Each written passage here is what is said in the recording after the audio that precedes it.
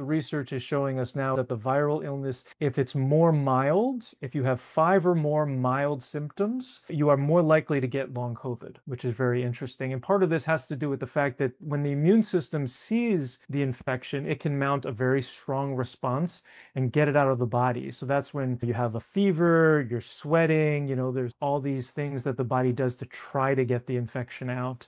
And when it does, then there's the resolution. But when you have these mild symptoms, it's because they're kind of skirting around the immune system. They're taking hold and you're getting these chronic symptoms. And so sometimes the symptoms persist, or sometimes they go away and then they come back in a month or two.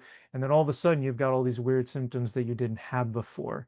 And that's when it's really hard to detect or to determine that you have long COVID, because you're like, I don't know what was happening when I started getting these symptoms, because the reality is that it happened a month or two prior when you had that particular virus, and then the symptoms went away and then they came back. The difference in the similarities with chronic fatigue syndrome, first, the similarities is that they are in fact very similar. They can both be triggered by some sort of infection, exposure, virus, and that you can get these persistent symptoms. And the symptoms are so much the same, except for a couple. Loss in smell and taste is really more long COVID, but really the sleep issues, the body pain, the brain fog, the fatigue, all of those essentially are the same. To have a diagnosis of chronic fatigue syndrome, that's really where you have to have these symptoms for longer than 6 months. So that's another difference, where long COVID is really 2 to 3 months.